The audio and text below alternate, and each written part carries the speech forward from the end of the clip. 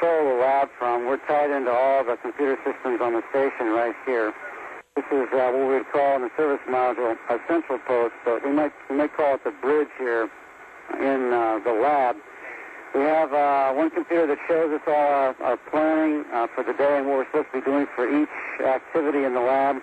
And we have our control computer here, which is our means by which we look at each system on the station, and we can tell the computers and all the hardware what to do.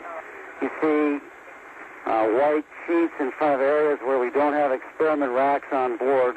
This is because the subsequent shuttle flights are going to come up starting about 3 weeks from now. We're going to outfit the lab with many different types of experiments. We have research in 6 or 7 basic scientific areas, life sciences, materials science, earth and space science, and a lot of other new and exciting things that are going to come to station.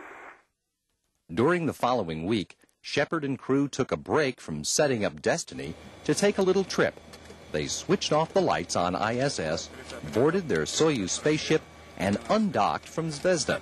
Yudzenko flew the ship to a docking at the forward end of the Zarya module, at the port facing down to the Earth, opening up Zvezda's rear docking port for another Progress ship, which arrived at the end of the month. Back inside ISS, the Expedition 1 crew members switched gears. After 4 months of unpacking and setting up, they began to pack their personal gear, preparing to turn the station over to the second expedition crew, to look forward to reunions with families and friends, and to reflect on their part in getting the International Space Station off on the right foot. What I want out of this flight is for people to say that the first crew did a good job and they came home safe and they left a good ship in orbit.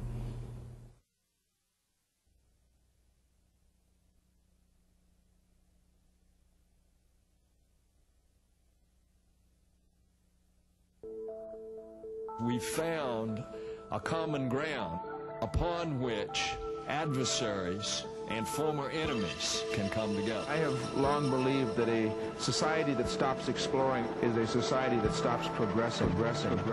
This program is the bridge to the future for human spaceflight.